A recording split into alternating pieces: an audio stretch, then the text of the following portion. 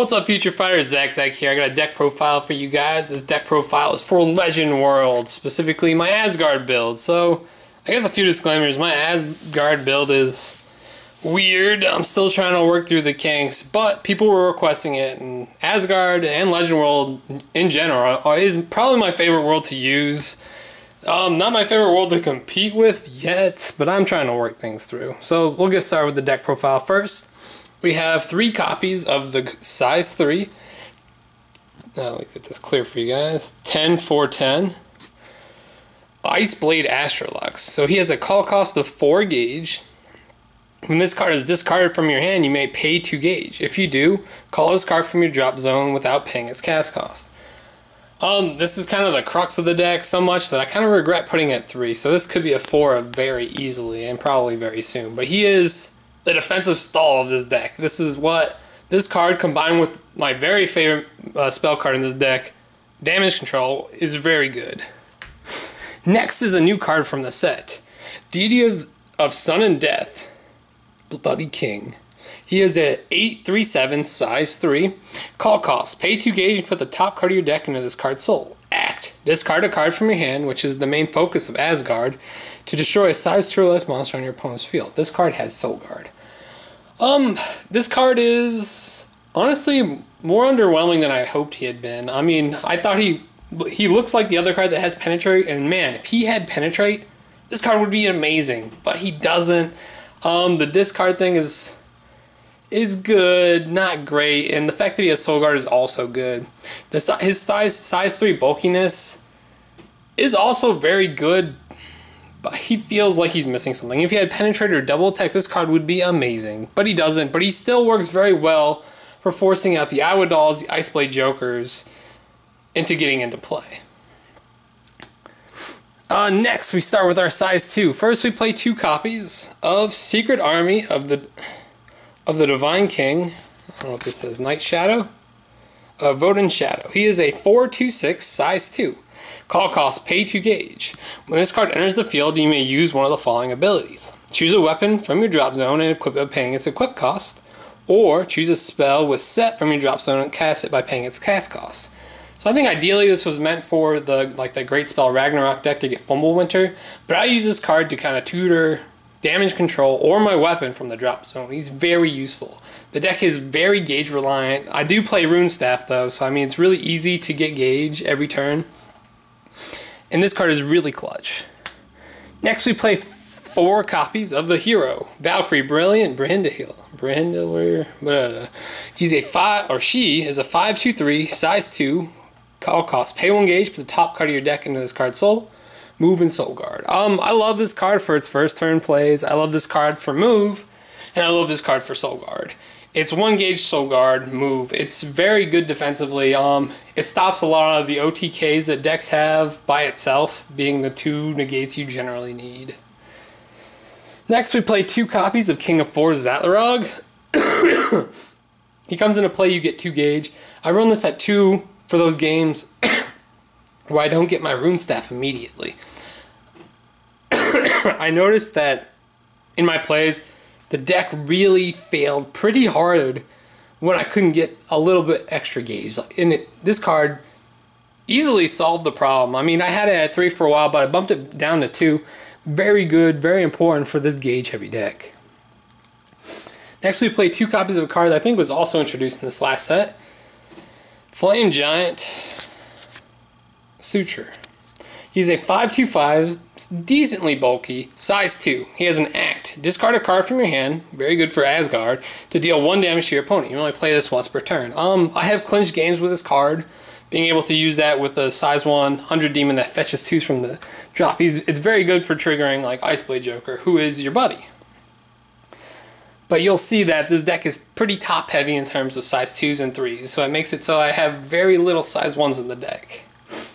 Next, we play 3 copies of the new size 0, 7th Omni Earthlord, Count Dawn. He's a 4/1/1 size 0, pretty bulky or pretty strong for a size 0.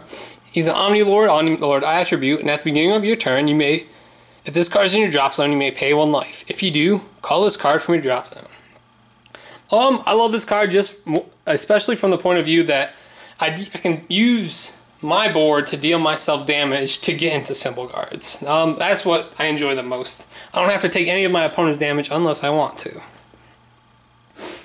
We play 4 copies of Valkyrie All-Knowing Iwadal at 3/1/1, size 0. The cards you cast with Grace Spell cannot be negated. Not really important for this deck. But when this card is discarded from your hand, put the top card of your deck into your gauge and draw a card. I love this ability. This is really good for Gauge Excel on the turns you're trying to make plays. And this deck is extremely reliant on the card damage control itself. Next we play 4 copies of Iceblade Joker. He's a 6/2/3 size 0. Call cost, pay 3 gauge. If you discard this card from your hand, you may pay 1 gauge to call it from your drop zone.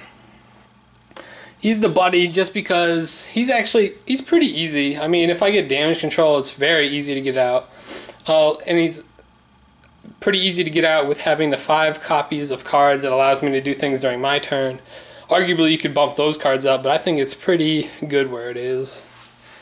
And rounding out creatures, we have 3 size 1s, just 3.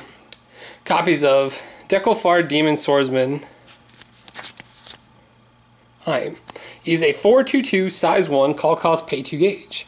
When this card enters the field, you may call a size 2 Legend World monster from your drop by paying its call cost. So this is very clutch considering I have so many tech 2s basically. I can get lots of gauge pretty easily, or I can get the guy that deals the damage. I can get this to negate the cast cost, which is more or less unnecessary. I can get a better defensive shield. I can get a card that gets damage control or my weapon back. There's a lot of good things that this card is capable of doing, and usually I think it's a pretty good way of generating advantage because basically pay 2 gauge and then some to get an extra card back, which I think is pretty good. Next we play 4 copies of the card Symbol Guard. With damage control, inevitably you will be discarding cards that don't do stuff. And with Count Dawn in the deck, it makes it super easy to justify playing this card at 4 because you can just deal yourself damage to get to 6. So playing this card is really easy, and it goes well with Brethren Guard, being able to allow you to cast it for free. Next we play the spell Damage Control. So I talked about Damage Control a lot. Damage Control is a generic spell, shockingly enough, so it can be played in every deck. Alright, Damage Control is a set spell, and he has the ability Counteract. During your opponent's turn, discard a card from your hand. If you do, the next time you would be dealt damage to you this turn is reduced by 2. If the card you discard is a Battle Deity Robo, which it is a Battle Deity Robo, the next damage you would be dealt would be reduced by 4 instead. You may only use this ability once per turn. This card is really powerful in, well, people like to call it Discard. I don't really like calling him Discard because it seems like all Asgard is discarding. So I mean, it's Asgard build. And I like to use damage control, especially for like the penetrate matchups, to use it in a sense like a Devil Stigma per se, because your opponent declares an attack, you activate damage control, you call a new monster over your monster, they've lost their target, the attack doesn't penetrate you. It's pretty good, especially when you discard. So let's say you damage control 2 damage, you go into this giant wall, which is a 10-4-10. Unless your opponent still has cards on the board that allow them to link attack for 10, the remaining attacks are more than likely not getting through. He's a very good wall. So much that he used to be the buddy of his deck, but the 0 came out way more often. Next, the card I play at 4 copies. I don't really like this at 4 copies, even though it's your shield.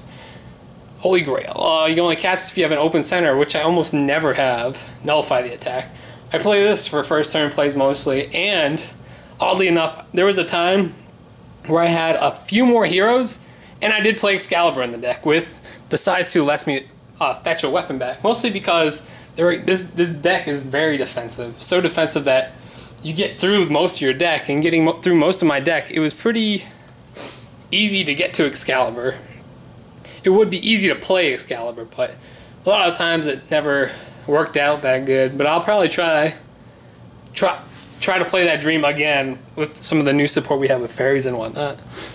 And then we play 3 copies of the Spell Negate Brethren Guard. This is a pay 2 gauge to nullify or destroy a spell on the field. This is very good in a defensive deck. A lot of the times in my matchups, I was kind of going 1 for 1 at the end where we were top deck drawing, and being able to null their spell for them to try and turn the game around allowed me to have a better shot at killing them. Having my size 3 Astrolux push for game or keeping alive, or like I link attack with my 0 and Astrolux for 6, they negate, or they shield, I negate the spell. This was the main win condition for the deck, unfortunately. Then I played 2 copies of Asgard because of the Penetrate matchup especially. It also helped for ensuring that you had enough gauge to perform the plays that you wanted.